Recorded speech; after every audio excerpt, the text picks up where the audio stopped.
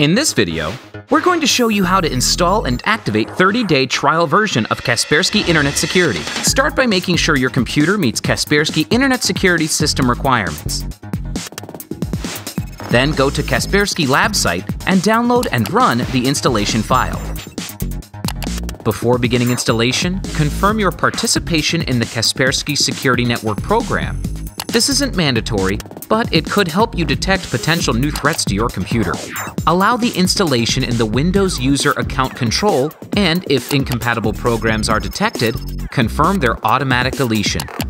Wait for the installation to complete, then run Kaspersky Internet Security, and select Activate Trial Version of the application in the window. That's it! The free 30-day trial of Kaspersky Internet Security has been activated and is ready to go. Learn more about Kaspersky's Internet Security's functionality and settings at support.kaspersky.com.